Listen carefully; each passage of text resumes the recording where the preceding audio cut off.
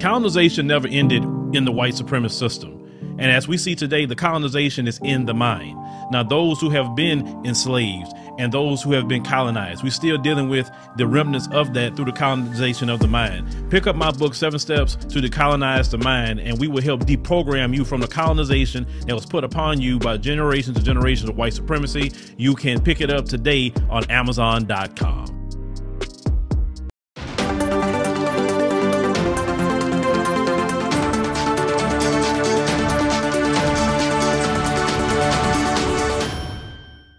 Hello fam, welcome back to the African Diaspora News channel. I'm Wongel bringing you this report.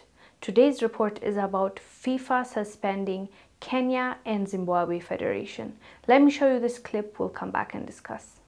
FIFA has suspended the Zimbabwean and Kenyan football federations over what it termed as government interference.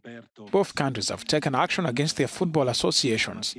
FIFA President Gianni Infantino elaborated on the reasons for the suspensions. We had to suspend 2 of our member associations, Kenya and Zimbabwe, both for government interference in the activities of the football association. So these associations are suspended from all footballing activities with immediate effect. And they know what needs to be done for them to be readmitted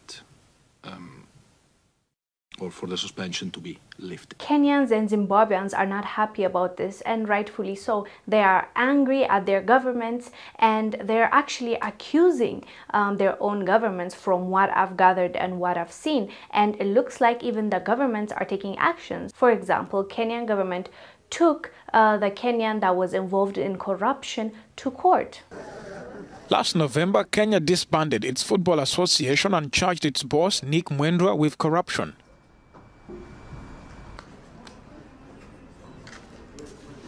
So now it's up to the government of Kenya and Zimbabwe to let FIFA know that whatever was happening with corruption and the government's involvement, they will drop it and they will comply with the rules and regulations of FIFA.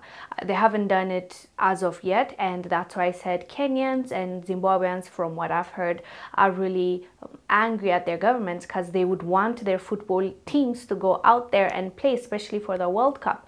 So the people are waiting on a response so that FIFA can allow their athletes to play. But so far, no apologies. So FIFA is moving forward with their disqualification of the Kenyan and Zimbabwean federations. Let us know down below what your thoughts are about this. I'm Wongel. I'll see you on the next one. Bye.